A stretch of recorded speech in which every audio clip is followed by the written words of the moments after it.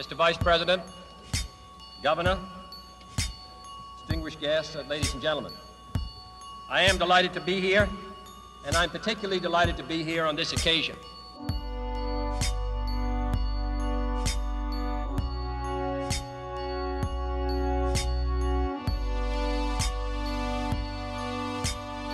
Space can be explored and mastered without repeating the mistakes that man has made in extending his writ around this globe of ours. There is no strife, no prejudice, no national conflict in outer space as yet.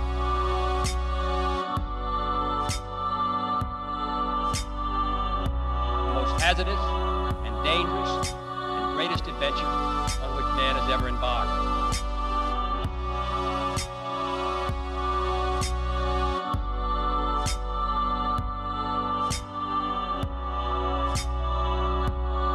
The exploration of space will go ahead, whether we join in it or not.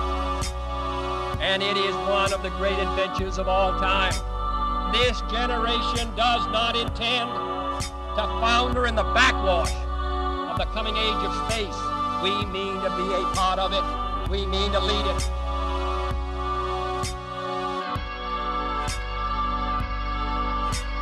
Our hopes for peace and security, our obligations to ourselves as well as others, all require us to make this effort, to solve these mysteries, to solve them for the good of all men.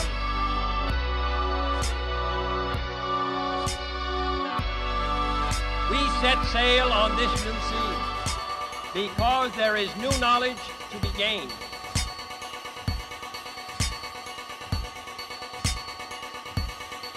Can we help decide whether this new ocean will be a sea of peace or a new terrifying theater of war?